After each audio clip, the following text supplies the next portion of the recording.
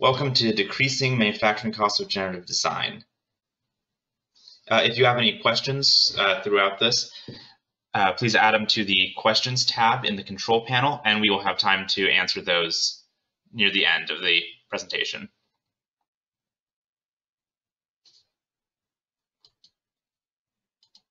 So before we get started, just a little bit of background on M2 Technologies. So M2 Technologies is a consulting firm focused on productivity, improving manufacturing process efficiency, and reducing manufacturing costs. Using generative design and best-in-class manufacturing and asset management processes, our team of industry experts can help you become more sustainable, more profitable, and more prepared to meet the demands of urbanization in a rapidly changing world. We are committed to helping clients realize the business benefits of BIM and asset management quickly and economically by facilitating the use of innovative processes and technologies whether streamlining your product design, maximizing asset longevity, or optimizing your processes. Our team is one of the most experienced groups of manufacturing technology consulting professionals. We partner with world leaders such as Autodesk, Panzura, Eagle Point, and Bluebeam to utilize innovative technologies and methodologies to empower sustainable manufacturing and overcome local challenges. To support the industry, we offer a wide range of services, including CAD management, simulation, project lifecycle management, CAM, CIO advisories, and various training.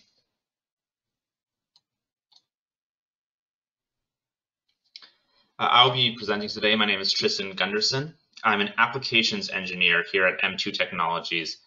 I work with our clients to help them get the most out of their applications and workflows in order to best meet the demands of the industry.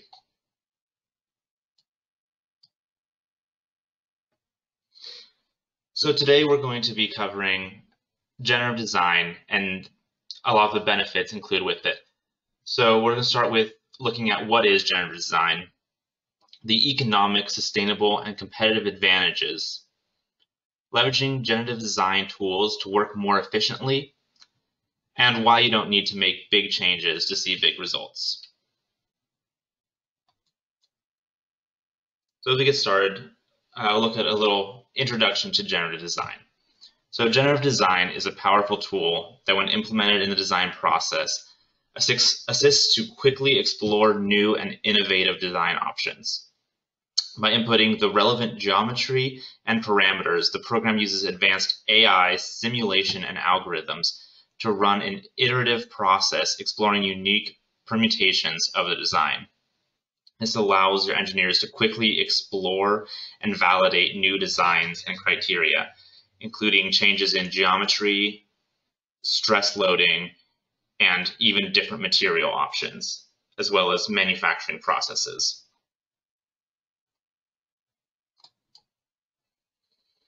So we're going to walk through this design process to show how it fits into the current design process and some of the workflow benefits to using generative design. We're going to start by looking at this claw on this machine. We're going to take these grippers and we're going to throw them through a generative design process. So the first step in the process is isolating the necessary geometry. So we're going to select our geometry that needs to remain within the product, and then the obstacle geometries to represent where we need bolts or other components to interact. We then can select the original shape, which it can use as a starting spot, and select those obstacle geometries.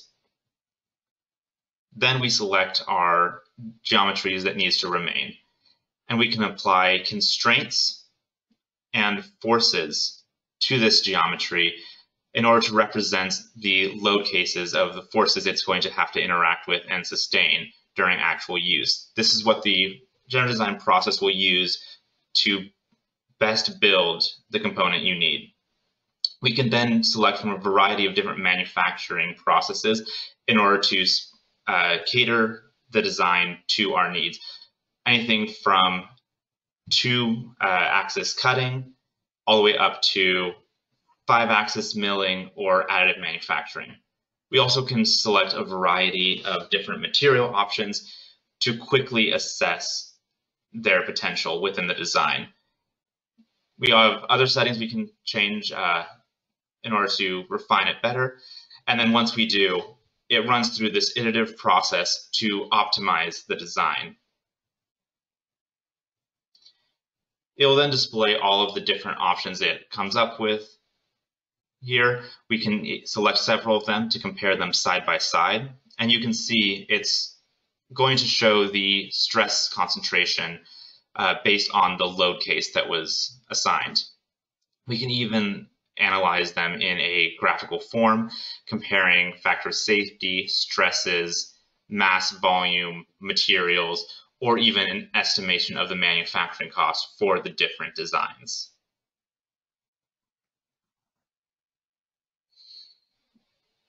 Once we have these designs, we can look more closely at these stresses applied in order to best find the model that fits our needs. And if needed, we can even refine the design further within the design space to make sure that it works for our manufacturing and product needs. Within the program, we can then apply any CNC instructions, and you can see how we're able to quickly analyze different design options, all within one quick and easy workflow.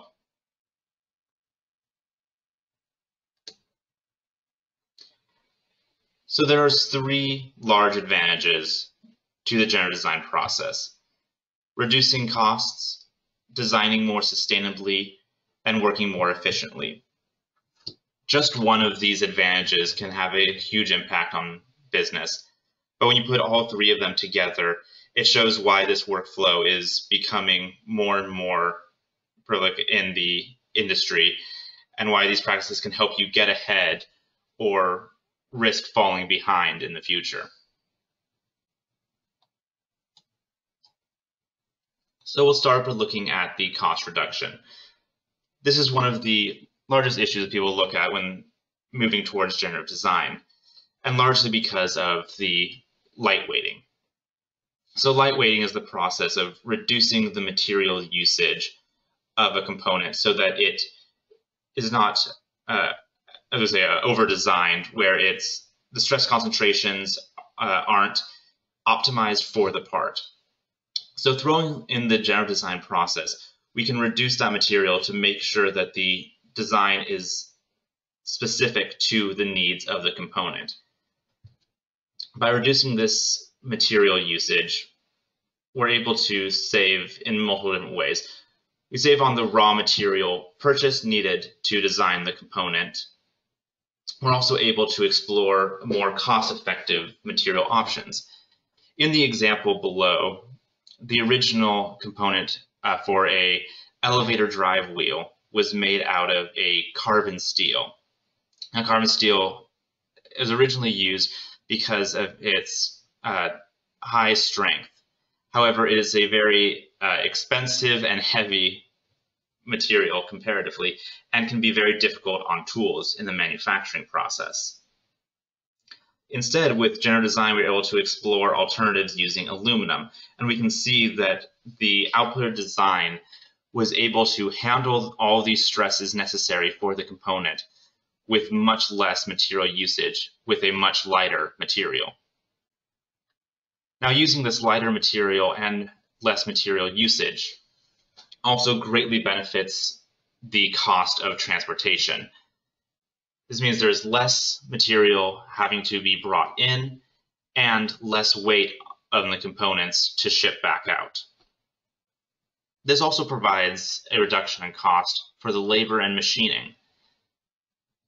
When switching to this new design, it not only is a more easy component to manufacture with less wear and tear on your machines and tool bits from the change in material, but it's also now optimized to look at using an alternative manufacturing option, such as casting for this component, which makes the waste easier to recycle in the manufacturing process and greatly cuts down on the manufacturing time by casting rather than milling from solid. The next benefit is being able to design more sustainable components. We're seeing a lot in industry of companies looking for sustainable initiatives with their partners. And so generative design offers a great opportunity for a sustainable initiative to help stand out amongst the competition and to have a great impact on sustainable design. The first is again with the lightweighting and reducing that material consumption. It's very important with limited resources. You're able to cut down on that material usage, and the same amount of material can go a lot further. You also can design more sustainably with different material options. You're able to explore materials that will either require less material usage or the materials themselves are more sustainable, such as moving away from unsustainable plastics or volatile metals such as tungsten. And then you also can explore manufacturing processes that will have less of an environmental impact, such as additive manufacturing. Sustainable generative design is also a great process when working on switching to in-house manufacturing. It allows you to design components to your manufacturing needs, which will in turn cut down on the emissions from transporting, as well as the lightweighting process. Another component of manufacturing in-house is with generative design, you are able to consolidate parts in order to reduce the purchased items, and therefore, again, less items that need to be shipped in and less items that need to go out to your distributors. And lastly, because of the built-in rapid prototyping within the process of those FEA results being accessible directly out of the generative design process because of the inputs you applied, it allows you to greatly reduce the need for physical prototyping. While there usually will still be a physical prototype for one or two final designs, you do not have to worry about prototyping every design option along the way. You're able to quickly narrow down your design and eliminate design options with the built-in FEA.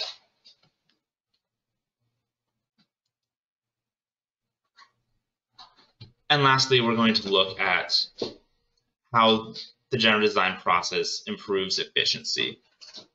One of the common misconceptions of generative design is that it replaces the engineering process. Instead, generative design is a tool, just like any other CAD or CAM program, that allows engineers to more quickly and effectively assess and design components. With generative design, they're able to quickly explore design alternatives based on different material options. They're able to look at different load cases, including extreme failure conditions. They can quickly change or assess different geometric constraints, and even look at the effectiveness of different manufacturing processes for the design. They then get immediate FEA validation of the designs because of the necessity for the stress setup as part of the design process. You then are able to compare the different designs side by side in that FEA environment to look at those stresses and the factor of safety. And lastly, you can look at part consolidation. This again is taking a subassembly of a component and redesigning those fixtures to be a single component using generative design. All of these processes together allows engineers a lot more options and a much more unique and original design process. It'll come up with design options that were not thought of ahead of time. Because of the nature of the generative design, it works very outside the box. And as engineers, the goal is usually to find a design that is going to work quickly and effectively, and thus it's often the norm to fall back on tried and true designs. Through this process, you're able to quickly look at unique and original design options that you wouldn't have come up with otherwise.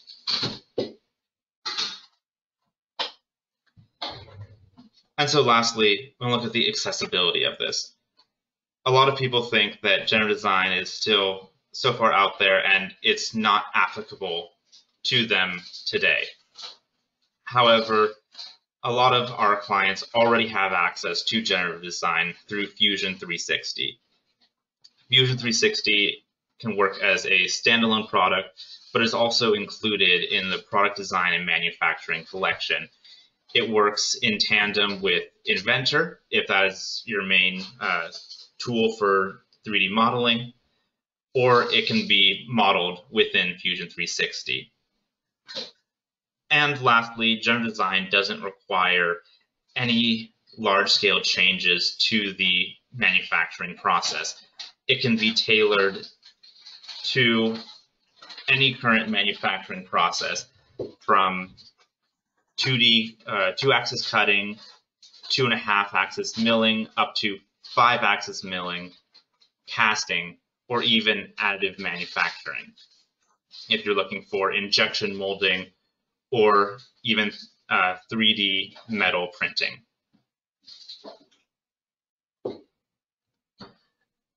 And so with that, I'm going to open it up to any questions.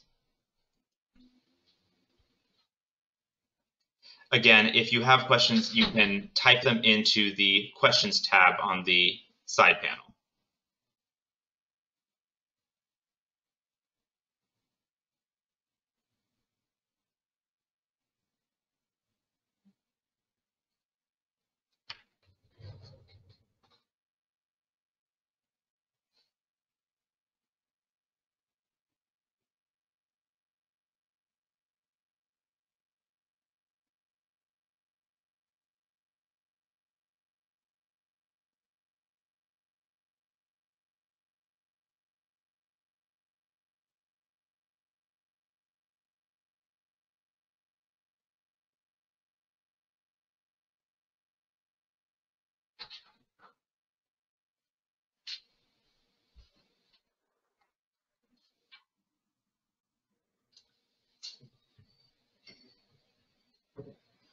So we had one question come in. So once I set up my calculations, how long does it take to get back? So using Fusion 360, the generative design process is actually done using cloud computing. So it doesn't take any effort of your local memory or machine. And you can watch the results come back in real time, and you'll usually have meaningful results within 24 hours.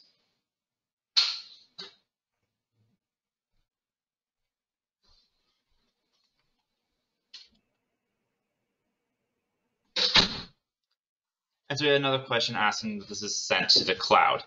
Yes, Fusion 360 is currently a cloud-based program. All of the files are saved on your personal cloud drive, known as a Fusion team, and the computing for generative design is done on a cloud server held by Autodesk.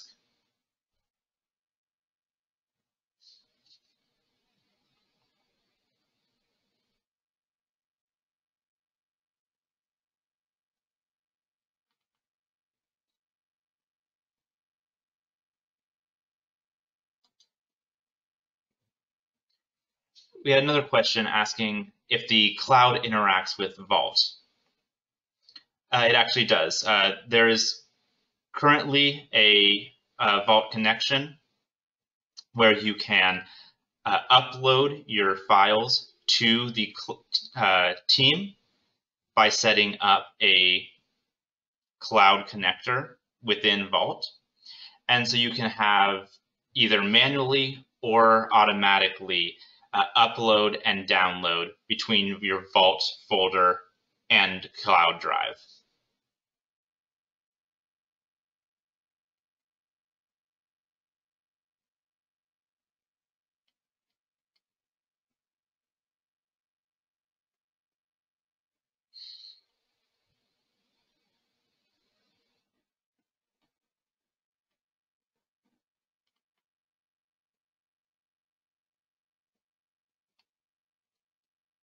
All right, we're going to give another 30 seconds or so here, see if we get any more questions.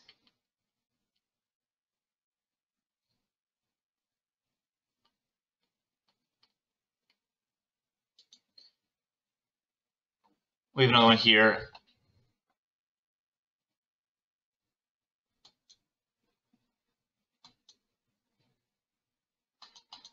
It says, when you submit a prototype and the program offers you options, will it tell you which candidate is best for your base design? So when you have the different options from the generative design study, there's a lot of different ways you can compare them. You always can visually check against that base design, but you can look at other potential items such as the mass, look at that stress distribution, and also by adding or removing or even changing that yellow region, which is that base design, you can alter where it starts from. So when it's running the iterative process with that yellow region of the base design, it actually will start from that shape and then run the iterative process from there. So you're going to get much more similar results to that base design using that than if you removed that segment and just had the green regions that needed to remain. That will result in much more original and organic designs than using that base region.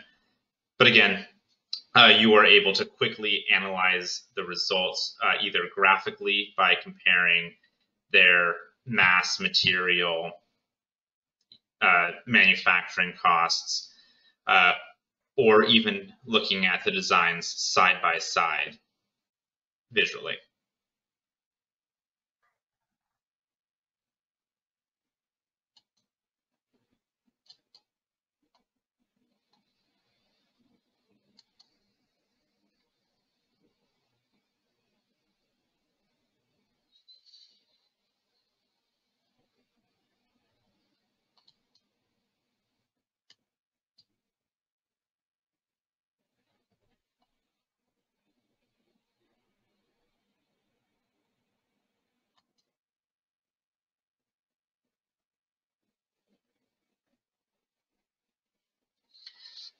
So it will offer you an engineering-wise ideal shape. Yes, so the way the process works is it runs iterations comparing the stress results to what your goal is for the factor of safety. So when you set up the process, you'll say, I'm looking for a factor of safety of 2 with and reduce the mass as much as possible. So each time it changes the shape slightly, it'll compare the stresses to your factor of safety, and it'll note places where it has more material than it needs and places where it needs more material, and it will add and remove material to try and create that ideal shape, as you said. The other option, of course, is it has the ability to try and maintain the same amount of mass and just refine it to optimize the strength of the component for its needs while leaving the mass the same. So those are its two main processes, is either working at lightweighting within the given stress concentration range, or maintaining that mass and optimizing it for the stresses.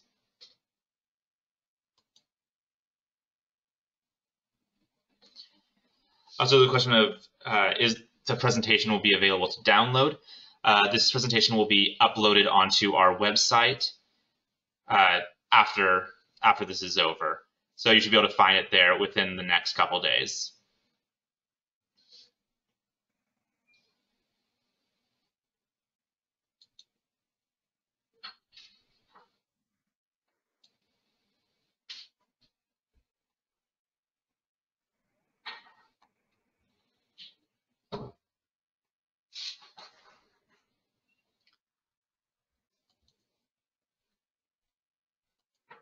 All right, so with that, if you have any more questions, you can always contact your sales rep, or go to our website, m2t.com, or contact our general sales support line. So if you have questions about generative design, or what consulting or training services we can help provide to get you started with the process, please reach out to us and we'll be happy to talk about it. So with that, thank you all for attending, and I hope to see you again soon and help you with all of your generative design needs.